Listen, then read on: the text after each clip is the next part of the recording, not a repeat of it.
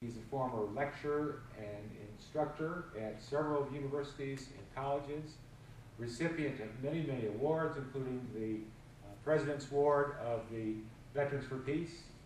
Please welcome Dr. Robert Bowman.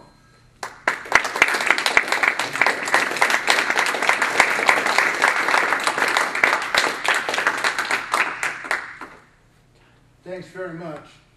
And if you could follow my example and turn off your cell phones, I'd appreciate it.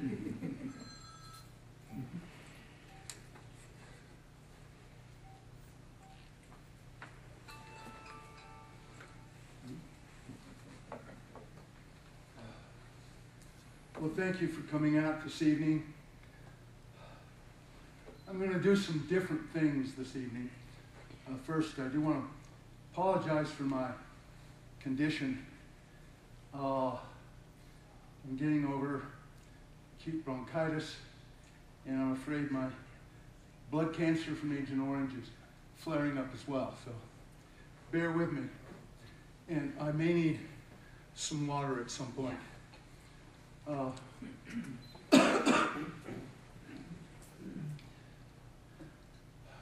In hearing what has gone on so far this evening, I've got a comment.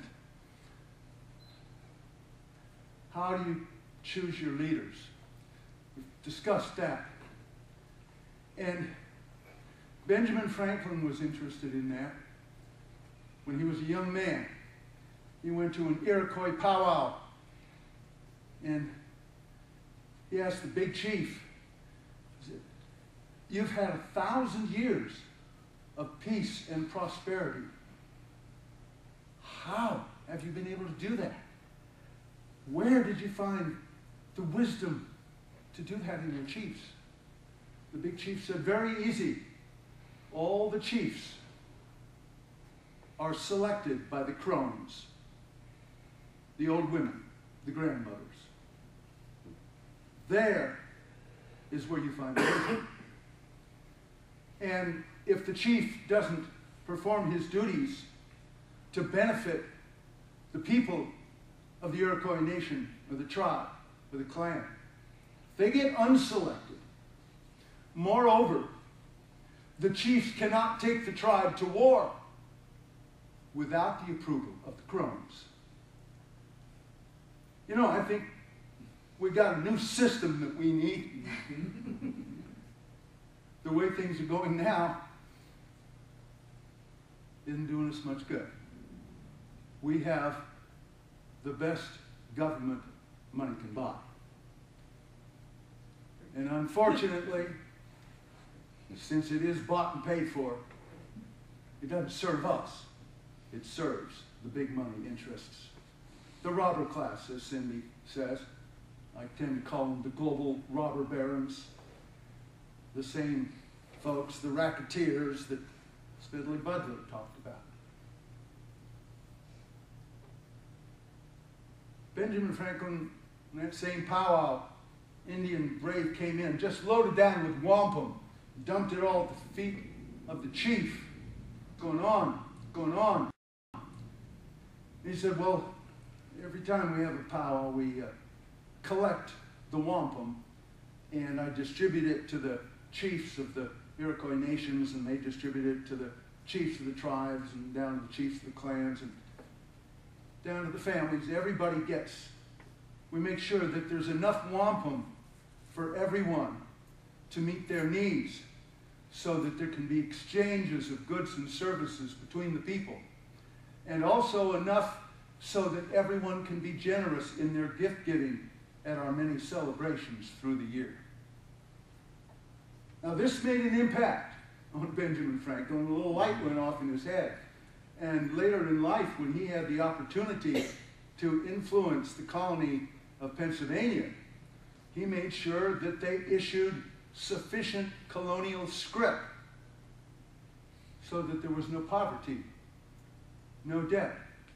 Everybody had enough money to make free flow of goods and services.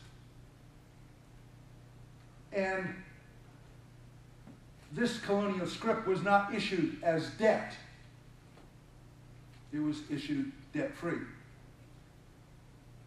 Later, the colonial scrip was adopted by all the colonies. And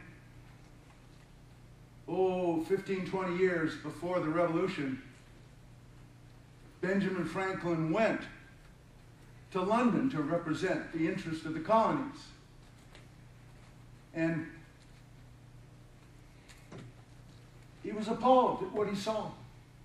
Beggars on the street, homeless, impoverished, hungry, out of work people.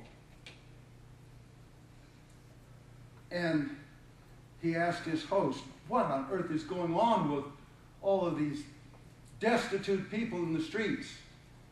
And he said, well, we don't have enough debtor prisons to hold them all. And Benjamin Franklin said, we don't have any debtor prisons in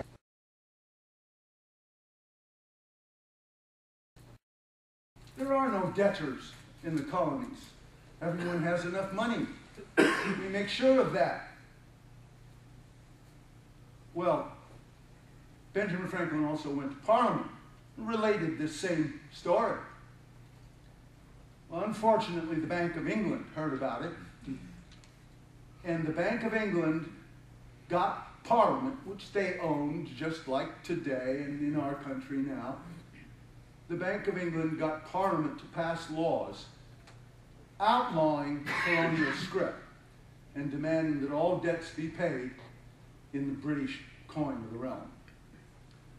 Well, pretty soon, there was not enough money to go around in the colonies, and there started becoming unemployment and poverty.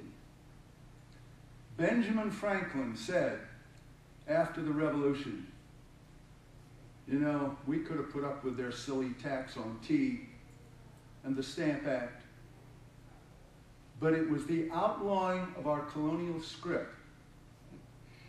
which led to the Revolution.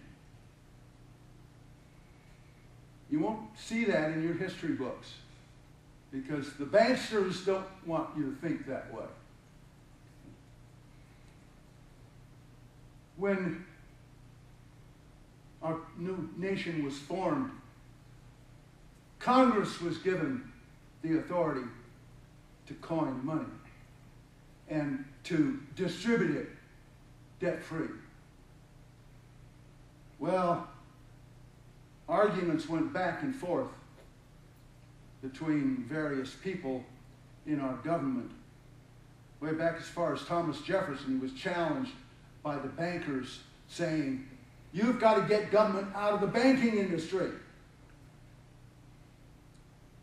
And Thomas Jefferson said, no.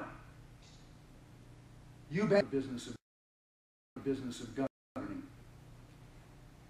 And unfortunately, our country lost that argument in 1913 with the creation of the Federal Reserve, which is about as Federal Express. And since that time, all money has been issued only as debt with interest to be paid. And each year, we, taxpayers, pay hundreds of billions of dollars in interest to the owners of the Federal Reserve, private cartel, for money that was never theirs in the first place. They've never put a penny of their own money at risk. This is why we need local banks, common good banks, which we're starting to create, and local nonprofit credit unions that can issue local currency in sufficient quantity to enrich the people of the community. We've got to break free. Of course, I am for abolishing the Federal Reserve, of course, but until that happens, our only other alternative is to try and make it irrelevant by taking away its customers. In the same way, the other sources of power of this robber class, the global robber barons I call them, are the electoral system